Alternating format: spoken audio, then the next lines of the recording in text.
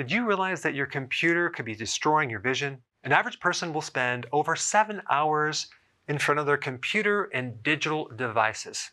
And I'm totally guilty. I probably spend maybe 12 hours a day in front of my computer.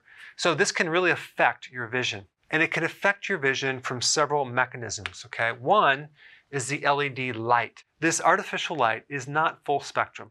It is very specific to a blue light, which is a short, high energy wave, which is very irritating to the eyes. And LED lights can actually raise cortisol. They add stress to the body. Just like the other lights that you have in your house that are fluorescent, that can increase cortisol.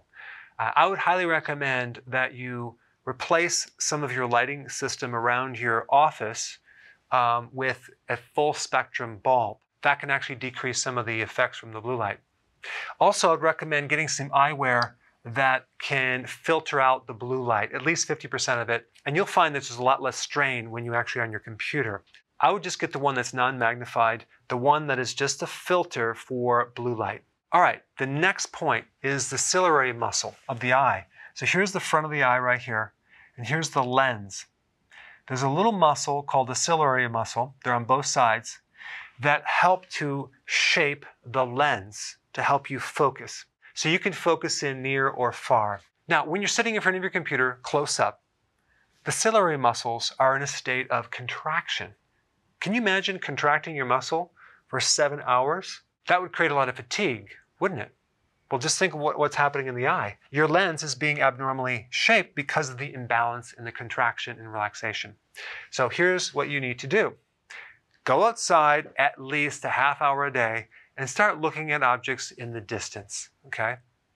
I do this all the time. I go for a long walk, but when you walk, sometimes I'll see people, they're actually have the earphones, they're looking at their cell phone, they're listening to music, they're in their head.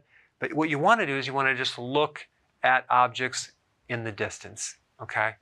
For at least a half hour or more. That's going to provide relaxation. Very simple.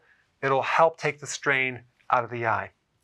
The last point I want to bring up is carotenoids, okay? Carotenoids are phytonutrients. There's certain pigments in certain colored vegetables. Cruciferous, it's in squash. It's also in egg yolks.